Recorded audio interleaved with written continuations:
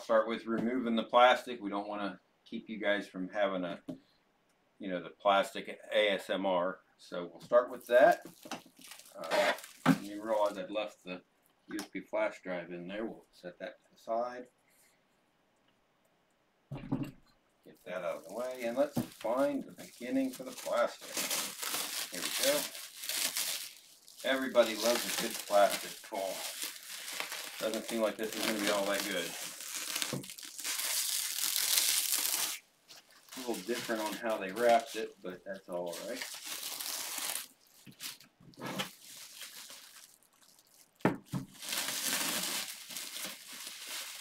Okay, there's one piece.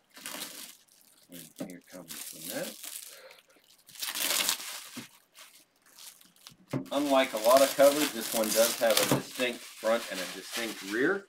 You can see the stylization here. Let's change cameras. I'm recording on my laptop instead of my desktop, so no Stream Deck.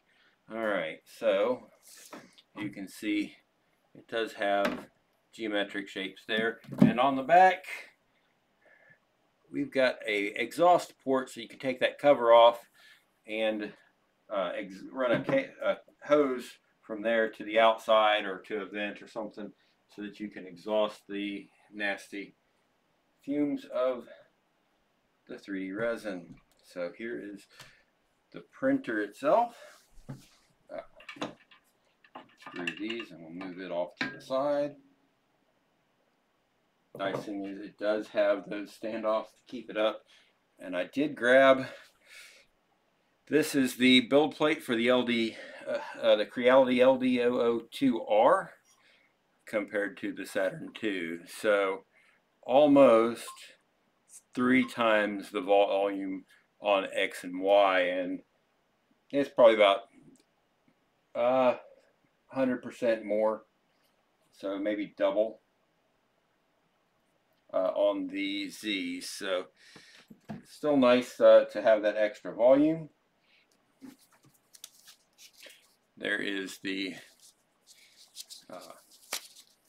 air purifier, air filter, whatever they call it, a purifier. I don't think it's going to purify too awful much, but it does have a little fan and some carbon in there.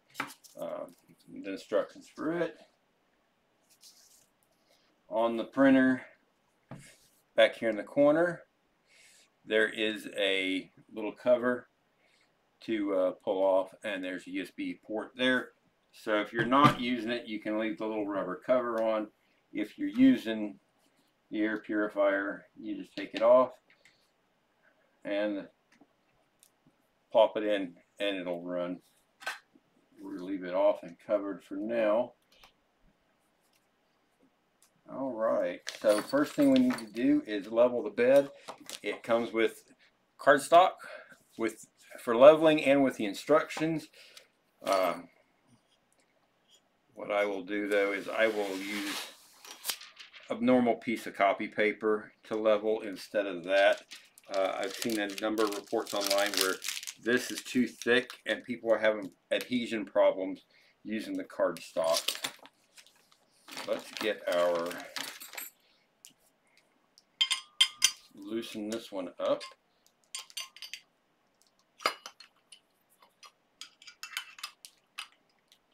So that we can do that. Our ball joint's loose. Now, some say to remove the to remove your cover. Some want that left on for protection. I want to make sure. All right, so they say to take it off. I do already have power, so let's get it plugged in, and we'll do our PLD. All right, and move that a little out of the way. A nice clicky power button there. And now we're booting up. Tool system. So let's just see what they say here. Just to make sure I haven't messed with it yet, so I don't know for sure where it's at. We do want to go manual, 10 millimeter, and we want to go up.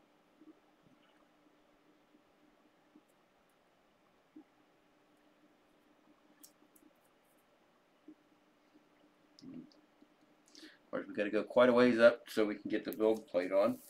That goes, there's that peel.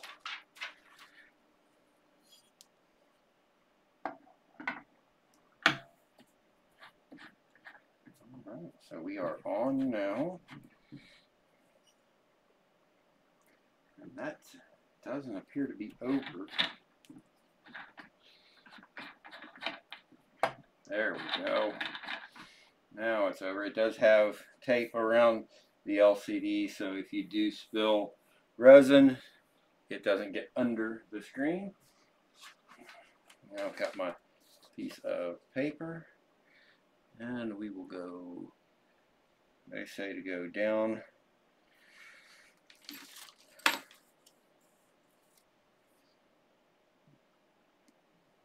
We'll hit home, let it go all the way down.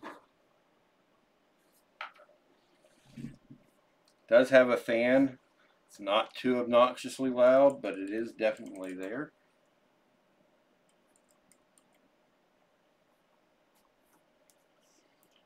Alright, well that is definitely tight. I don't know if I want it that tight.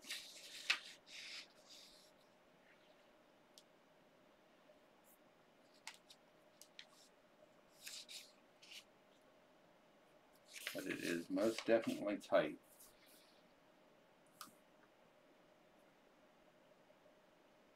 Build platform.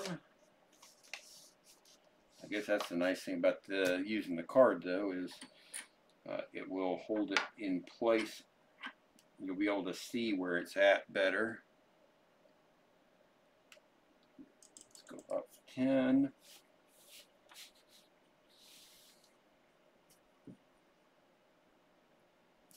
Get our build platform lined up with our LCD. It looks like it is an optical end stop.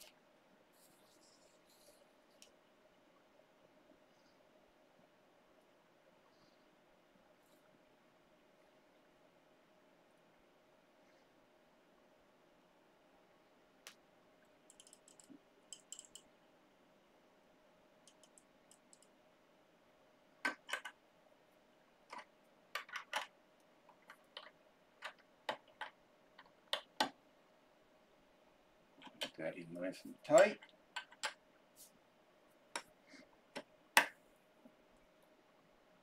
Okay, so that should be leveled. And we need to go 10 times up. It says.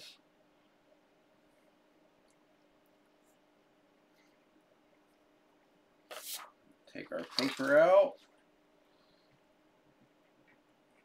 Get our build platform. Give it a nice helio as well. There we go. And it just slides in, and it is keyed. So once it's in, it's not going anywhere. And you can just screw it down. Make sure it's held in nice and tight. This isn't needed anymore. And that should be it. It does come with, like I say, in the unboxing, some extra screws, the Allen wrenches you might need. That way, if you need to do maintenance on it, you can do so. Haven't looked. I do have a resin lapse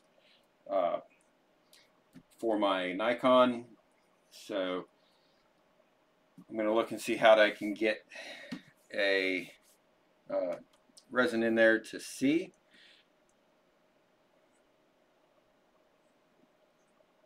We should be good.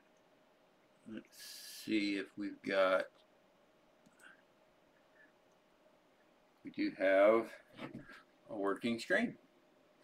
So we are good to go. I'll just have to get some resin in it and set it up and start testing it out and see how I like it. See if I'm going to keep using it. Hopefully I will, as much as they were even on sale. I'm hoping that I can get it done. It does have some different menus, language and such.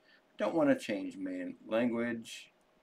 Looks like it changes Looks like it's Chinese or English, and when you tap it, it changes. Tap it again, it changes back. Gives you some info on it. How to reach service. Print. See if there's anything on this flash drive.